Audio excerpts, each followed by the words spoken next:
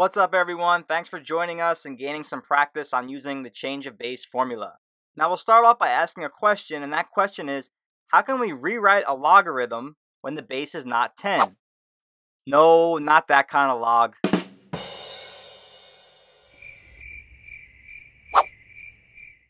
Okay, so when we have a logarithm of some value x with a base of a, we can use the change of base formula if a does not equal 10 and a is greater than 1, and also if the x value is positive. So those two things have to be true in order for us to be allowed to use that change of base formula, which says that such a logarithm whose base does not equal 10 is equal to log x over log a. So the log of the x value divided by the log of the base.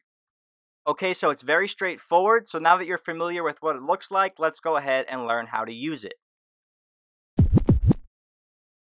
So in our first example, we want to evaluate the log of 32 with a base of 16. Now again, the base does not equal 10, so we can use the change of base formula here. So all I have to do is rewrite this logarithm as a fraction. The numerator is going to be the log of x, in this case the log of 32, over the denominator, the log of a, the base, in this case the log of 16. And now I can just evaluate that log of 32 divided by log of 16 using a calculator equals 1.25, or as a fraction is 5 over 4.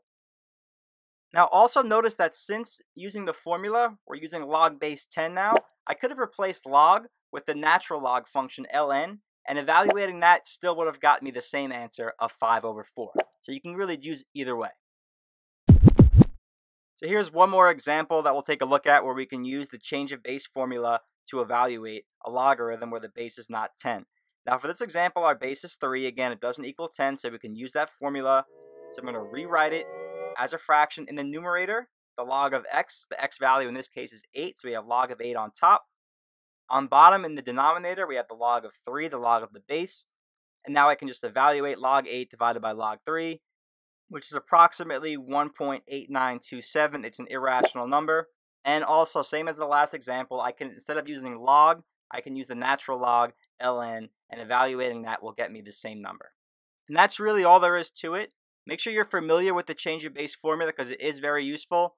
And thanks again for stopping by. I hope this lesson was helpful. See ya. Thank you again, everyone, for joining us. And please reach out to us on Twitter at MashupMath. We are dying to hear from you, so please share some love. Alright, we're done here.